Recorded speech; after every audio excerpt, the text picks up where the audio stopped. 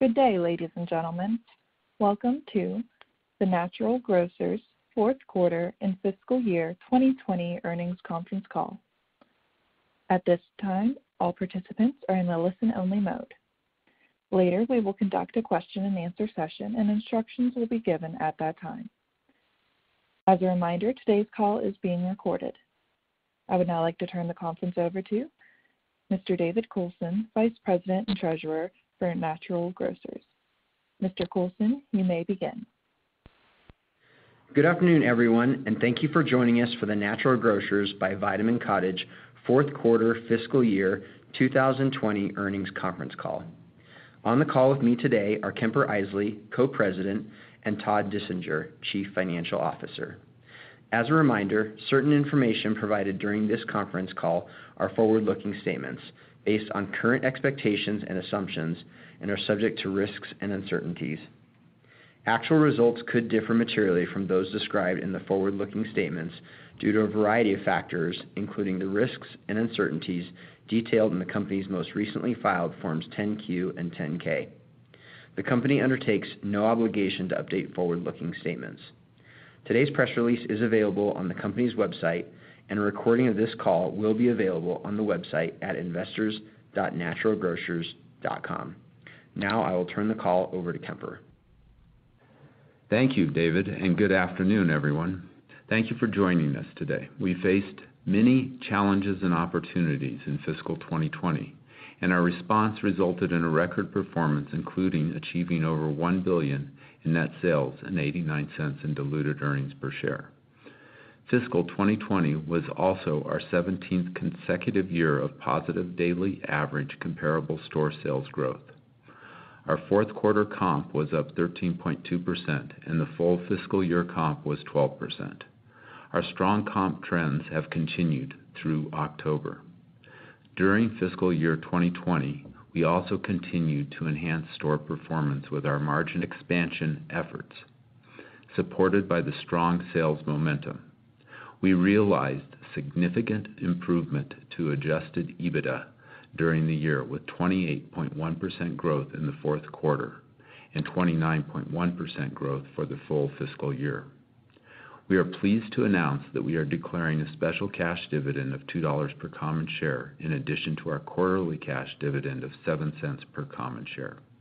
The special dividend reflects our strong business performance, financial position, cash flow, and our commitment to return value to our shareholders. Fiscal 2020 was an unprecedented year, presenting numerous challenges amid the global pandemic and related government mandates. We are very proud of our strong response and performance. Our entire Natural Grocers family adapted quickly and successfully to these challenges while staying true to our founding principles. We navigated through the toughest of operating environments while delivering the highest quality natural and organic foods to our valued customers. Our strong results in both the fourth quarter and full year reflect our ability to leverage our core competencies and values. Our long-standing focus on health is an important differentiator and on trend given the current environment where customers are focused on making informed health and nutrition choices, including an emphasis on strengthening their immune system. Our quality offerings, coupled with our always affordable value proposition, is very relevant in today's uncertain economic environment. Additionally, customer confidence in our products, store cleanliness, and safety measures are driving our growth.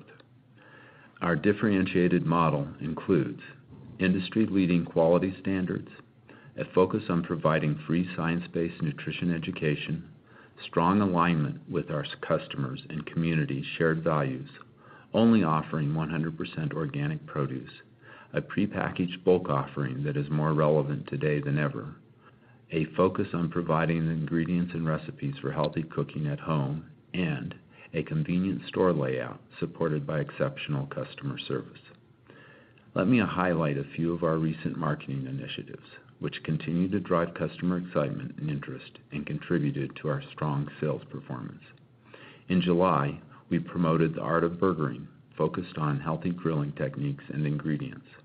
In August, we celebrated our 65th anniversary with a highly successful anniversary event that featured a sweepstakes, free products, and exciting promotions.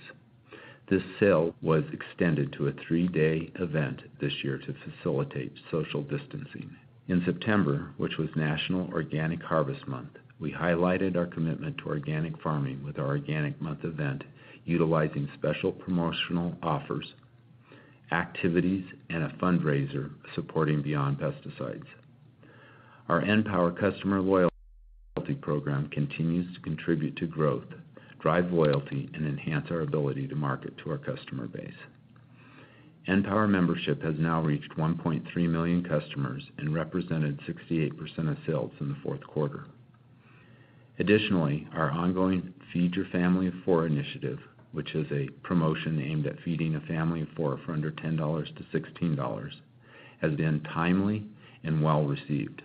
This promotion highlights and educates families so they can cook affordable, high-quality meals even in challenging economic times. We offer both the ingredients and recipes for families to follow, many featuring our Natural Grocers brand products. We are seeing continued growth of our Natural Grocers brand products. We have grown our private brand offerings by 54 SKUs during 2020, bringing our total number of Natural Grocers SKUs, including bulk prepackaged products and supplements, to over 1,000 at fiscal year end.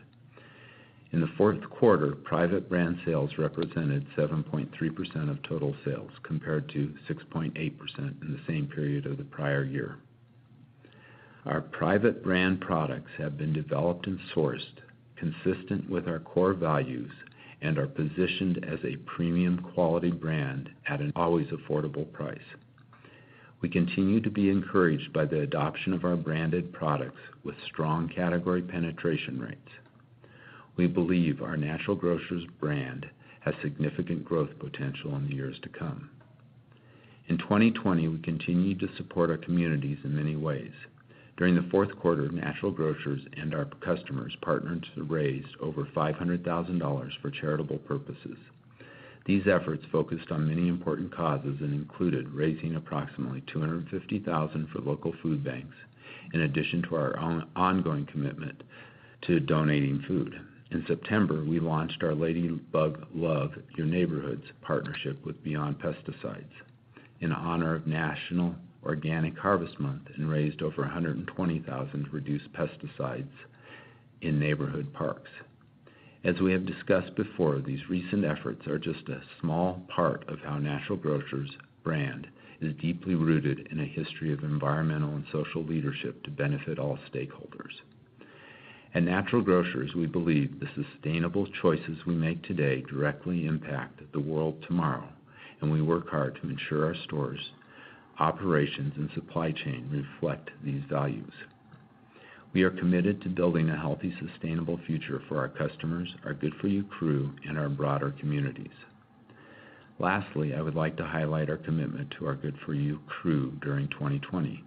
We have been proactive throughout the pandemic, focused on implementing safety measures for our crew.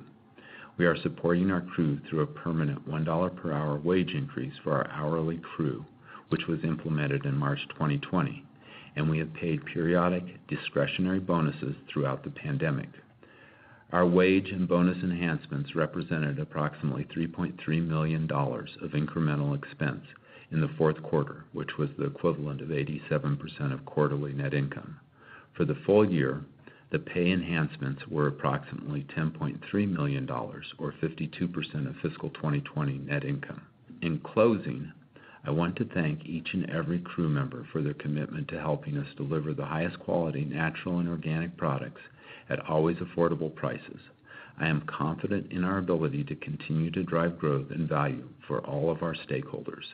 With that, let me turn the call over to Todd to discuss our financial results and guidance. Thank you, Kemper, and good afternoon, everyone. As Kemper mentioned, we had an outstanding fourth quarter and fiscal year amid a challenging operating environment. Our financial results reflect the commitment of our Good For You crew to our customers and the communities we serve. Net sales during the fourth quarter increased 16.3% to $264.2 million, with daily average comparable store sales increasing 13.2%. The fourth quarter comp increase was driven by a 23.7% increase in average transaction size.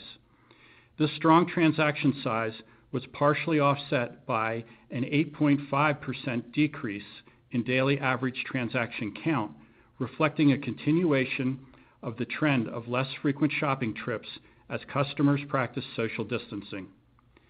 Meat, frozen, produce, bulk, and dairy categories outperformed the company average comp.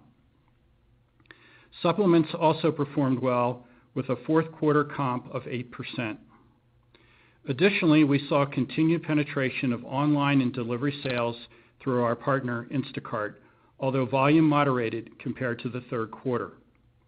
We continue to see modest inflation, which was approximately 3% during the fourth quarter.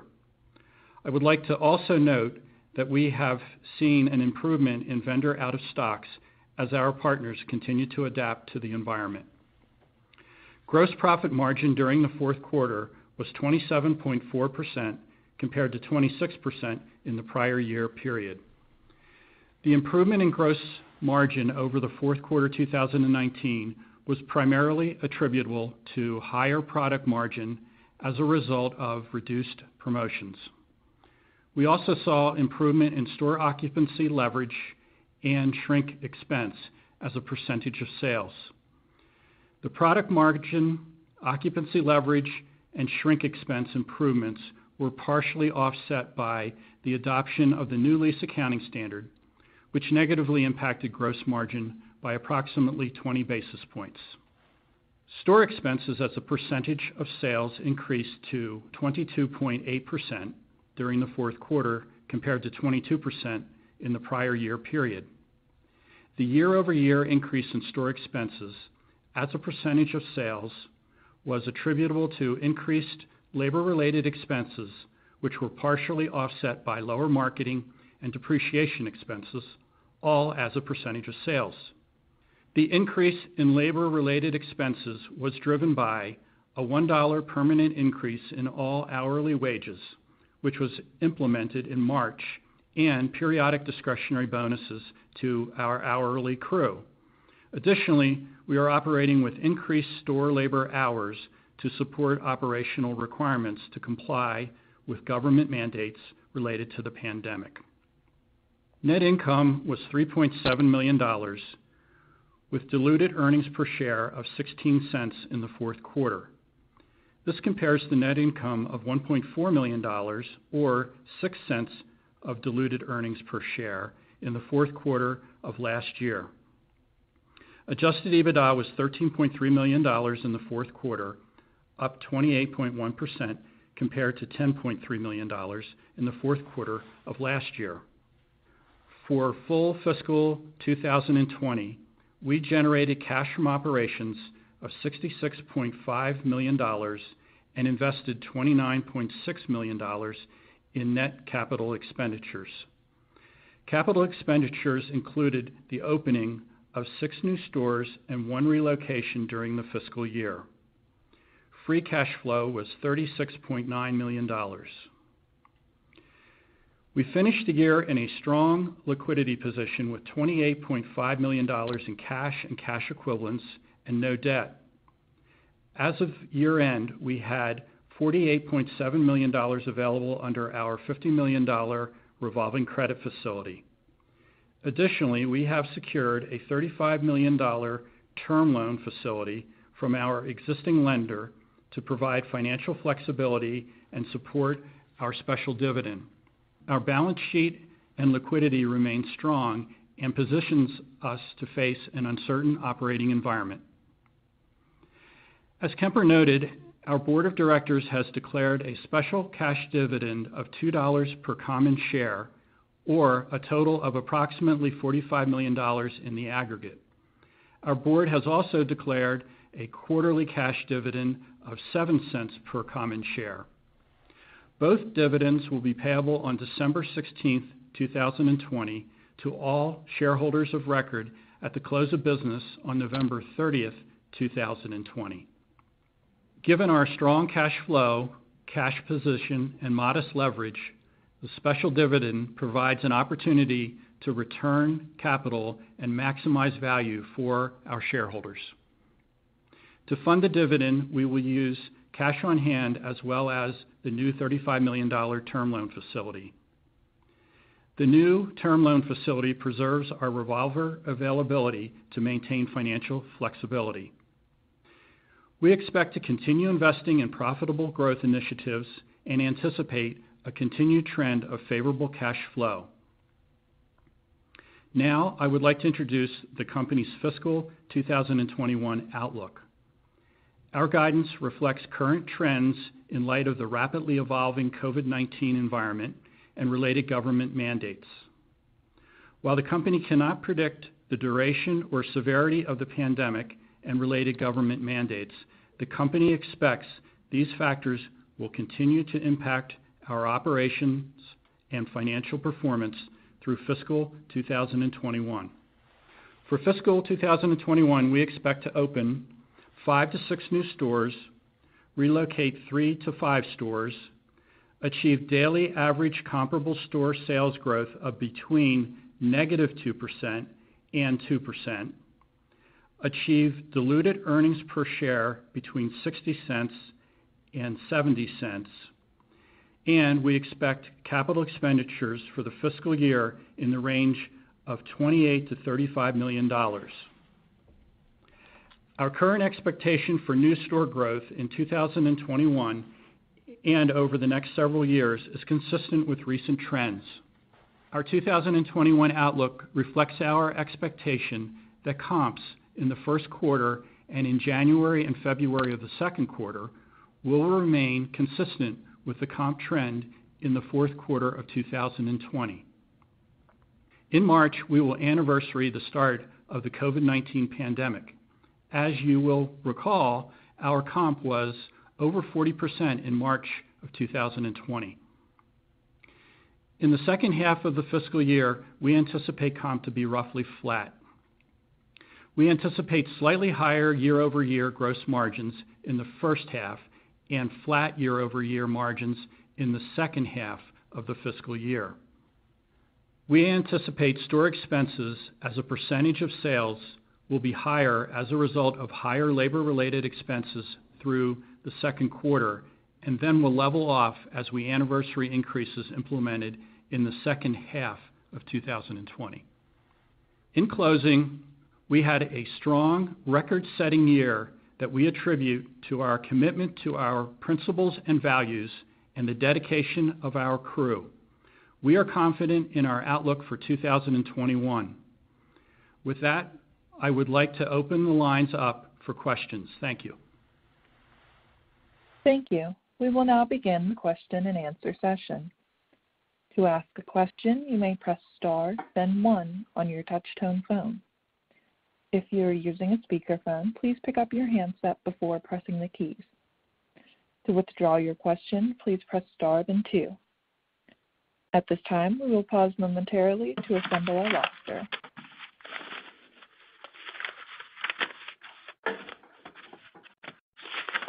Our first question comes from Greg Badishkanian with Wolfe Research. Please go ahead. Good afternoon. This is Spencer Hannes on for Greg. Congrats on a nice quarter, guys. Thank you. So I guess my question was just on the comp trends that you're seeing quarter to date. Can you quantify what those are running currently?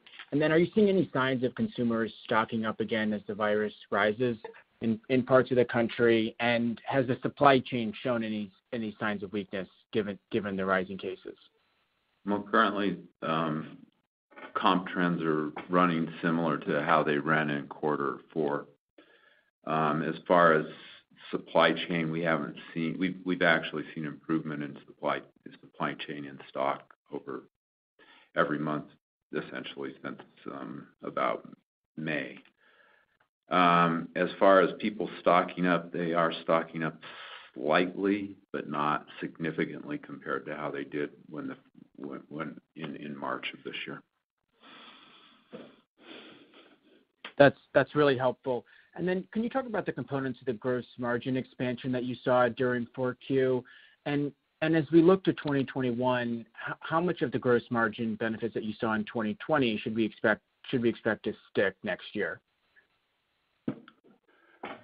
Thank you, Spencer.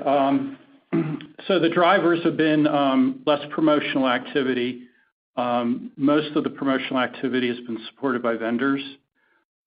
We see that continuing into the first half of 2021. We would expect to see elevated margins similar to where we were in Q4 through the first half, and then margins should, when we hit March, level off, and March would probably be down on a year-over-year basis because of how strong March of 2020 was. And then the second half of the year, we would expect to be about flat on a year-over-year basis. Okay, and I think you mentioned that e-commerce sales slowed a little bit on Instacart. Can you talk about what the percent of sales e-commerce represents today, and how sticky do you think those sales will be next year in that channel? Sure, Spencer. So we don't give the exact data out on our Instacart sales. It represents a couple percent of our total company sales, and that would compare to a little bit less than 1% in the prior year, like say fourth quarter. And we've seen that moderate in Q4 versus Q3. So it's hard to say long term how sticky that will be.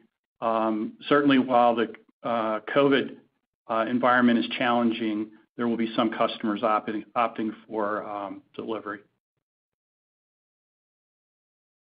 And then the final one is just on unit growth. I think your guidance calls for 5 to 6 new stores next year, which is less than 5% growth that you've run in some years in the past. When do you think there'll be an acceleration in new units, and how are you thinking about new unit growth here? Right at this moment, we don't anticipate accelerating our growth beyond the 5 to 6 units that we're planning on growing next year. We think that moderated growth is prudent and is helpful to us so that we can make sure that we pick premium sites and that we can keep on giving operational excellence in our new stores. Great. Thank you, guys. Thank you. Thanks. Again, if you'd like to ask a question, please press star, then 1.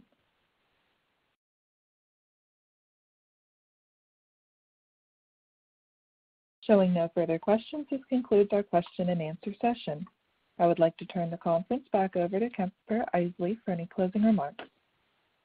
Thank you very much for joining us to discuss our fourth quarter results. We remain confident in our business based upon our 65-year history. We look forward to speaking with you on our next call to review our first quarter 2021 results. Please stay healthy and safe and have a great day.